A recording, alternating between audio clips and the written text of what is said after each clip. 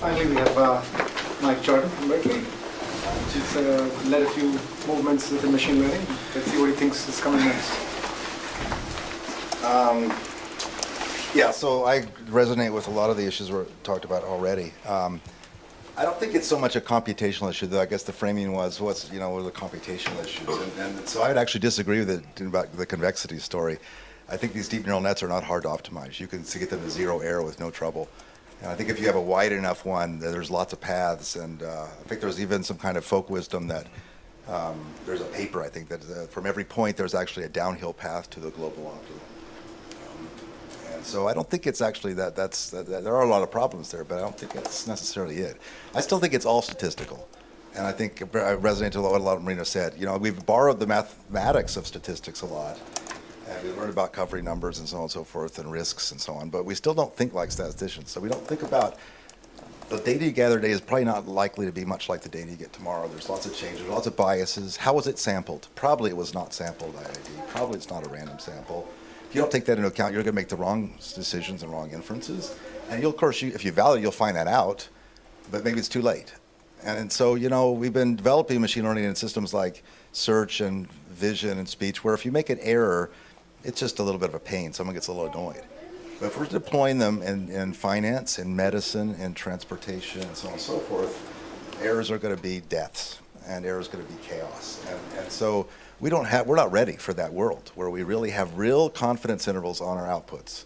We have these black boxes that give out an answer, right? And hardly anyone is talking enough about, well, are you sure about that? How sure are you? So if you're going to go into the doctor's office in the future, the doctor will take your genome in addition to all your vital signs and all that, and they'll put it into a big system, that used machine learning. It'll have done all the data from all the other people, and maybe people like you, hopefully, not just random people, and all the results of and it'll come out and say, the doctor will look at it and say, the neural net output a number which was 0.62, and any number of 0.6, you have to have a liver operation. All right, what are you going to say? Well, you're just like a current CEO says. I'm not going to try, tell me there's, how that number rise and what are the confidence intervals? And if you say, well, the confidence interval is huge, I'm going to say, well, can I get more data? Oh yeah, you better get some more data, and so on. So this is, to me, the issue. It's building systems that are able to respect those kind of uncertainties, making decisions. So, you make a decision that in this image there's a cat, and you make a decision in the next image there's a cat, and so on, and you do that for days on end. Well, your error rate is now uncontrolled. For each decision, maybe you have a calibration, you know that your error rate is something. But what about an ensemble of decisions, and what about when the decisions are all related, which is the real life? Most decisions are related in various ways. Well, we're not talking about that. So anyway, statistical people talk about this a lot, and I keep my role in machine learning is keep people away from the idea this is just computation. This is inference, folks, in decision making. And so you got to think like that. You got to think about my data set actually came from something out there. How did it arise? What am I trying to say about things out there in the world? And let's not just borrow the techniques and the math and the theorems and all. Let's think about the whole style of inference.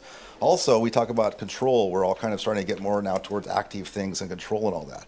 Well, control assumes you know causes, right? Because if I just have a bunch of variables to wiggle and I have some desired outcome and I wiggle that and it doesn't cause that in any way, they're just correlated, well, I can wiggle it all day long and nothing's going to happen. And people assume you already know the vector of control signals.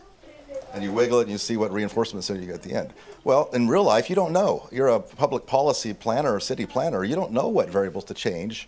Should I put a stop sign there or whatever? And so you've got a reason from your data to do causal inference. And again, there's a whole field of that. In machine learning, we pay far too little attention to that. Because if you're going to do control, you've got to know the causes. Right? And then if you do control, you better worry about all the stability issues, all the unmodeled dynamics that you're possibly exciting by putting your control in there. Because stability in systems that are time critical and are death critical is going to cause chaos. Right? So I just think we're way unprepared for this. And I also think maybe my last point is a critical issue we have to face in this community is how to talk about our work without all the hype. And how to take on projects that aren't like AlphaGo that's sure to create a storm of publicity and then a storm of discussion about future robots taking over and a storm of talk about how intelligent everything is when we know it's not, which is nonsense. And just a storm of things that have nothing to do with the real problems is that we're about ready to build big systems that go out and get deployed and are going to cause lots and lots of problems. So let's take on problems that aren't AlphaGo. Let's take on real problems that have to do with water and health and climate and stuff like that, that aren't going to go into the New York Times, but are rather going to make a real impact on real lives and make our world a better place. And not go for this, we're the glorious new wave of exciting computer scientists who are going to create superhumans. So I think we've gotten taken over by that spirit of it's got to be this super grandiose thing, and I don't recognize it. This is not the field I want to be in. Let's thank the panelists for these.